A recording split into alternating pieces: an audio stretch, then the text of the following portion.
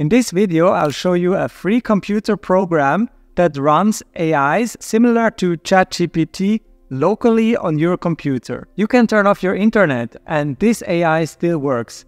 And because all the data is processed locally, you don't need to worry about privacy either. This software is called Jan.ai, and in this video I'll show you what you can do with it, some of its advantages and disadvantages, and also how you can set it up on your computer.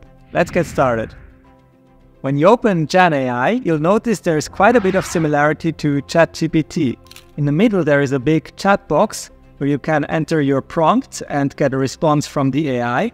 On the right there are a few settings, and on the left you have a list of threads. On the far left you also see a narrow menu bar where you can choose between thread, which is basically the chat communications that we just saw, and then there is a hub which allows you to add different language models to this software.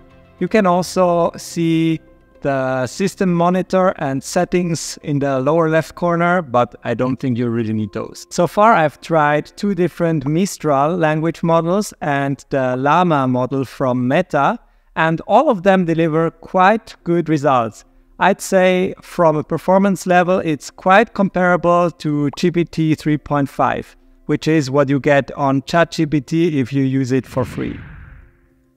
Now let's talk about some of the advantages and disadvantages of Jan.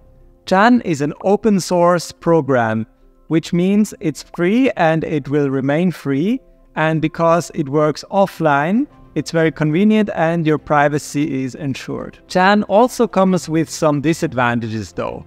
During the time I used it, it experienced several crashes. And also, because it's running on your computer, it will use your computer processor and take away from the computer performance while it's running. It's also not on the same level as GPT-4, the highest end version of ChatGPT, but only comparable to 3.5, the free version, as I mentioned earlier. I would, however, expect significant improvements in all of these problem areas during this year. Next, let me show you how you can use Jan.ai yourself. It's very easy and doesn't require any code.